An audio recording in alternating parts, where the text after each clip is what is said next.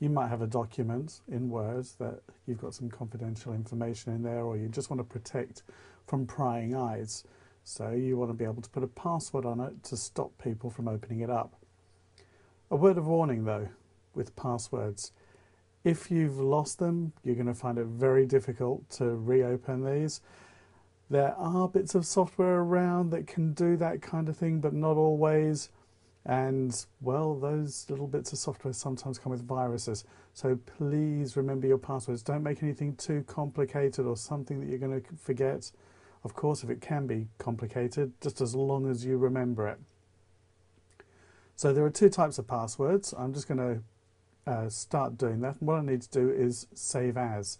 So if I go into File, Save As, and here's my Save As dialog box, which you're familiar with.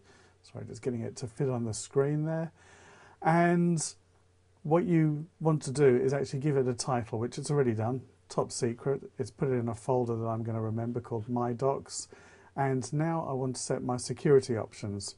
And if I go into my tools up the top here, you'll see it's got security options. And if I click on that, and again, I'm just going to move that up here. But you have two options here. You have a password to open, and you've got a password to modify. And the difference is they can't open it at all without having this password here. This one here, they can open it, but open it as read-only. They would actually need the password to make any modifications to it. So first up, we're going to do one to actually just open it. So I'm just going to type in a password. I'm going to make it really nice and simple. Here you notice there's a button that says Advanced. Basically, that is the type of encryption that you've got. It basically is telling you how secure is your password, and there are different levels of it, and you would need to know what all of these are. Different machines can have different encryptions depending on what's been installed on there, but this Office 97/2000 compatible is a pretty good one, so we're going to stick with that. So I'm just going to click on OK. You really shouldn't have any need to change that. I'm just going to click on OK, which is unfortunately just off here on the screen. And like any good program, if you're putting in a password, you've got to re-enter it. So I'm just going to type in my password and click on OK. It's there. If I now hit save, it's now saved that. Okay, so let's just see what happens. I'm going to close this document here. I'm now going to open it.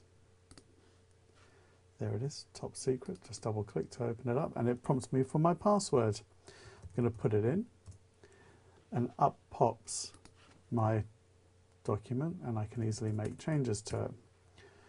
Let's just put that back. Okay, so let's say I wanted to remove that password. The way to do it, or even to change it, I'd go into File, choose Save As, and again go back up to my tools, to my security options. If I want to get rid of the password, I just delete it. If you want to change the password, just type in a different one. So I'm just going to click on OK again, and then save. I'm now going to close it again, and when I reopen it, it won't prompt me for the password. So that's how you can put a password on to open, and how to remove a password. There is that other one which is modifying, and again the same will apply if you want to get rid of the password, but I'm going to show you how to set it and what it does. So if we go into File again, choose Save As, go to Tools and Security Options, and this time I'm going to put a password in here. I'm going to click on OK. Again, it will prompt me again. Click on OK, hit Save. I'm just going to close it. So I can now go to Open, Top Secret, and there's my password. If I get the password wrong, and this is the same for opening it as well, it warns me the password is incorrect. Click on OK, and you may have to try and reopen it again. If I don't know the password, or someone doesn't want to know the password, they can.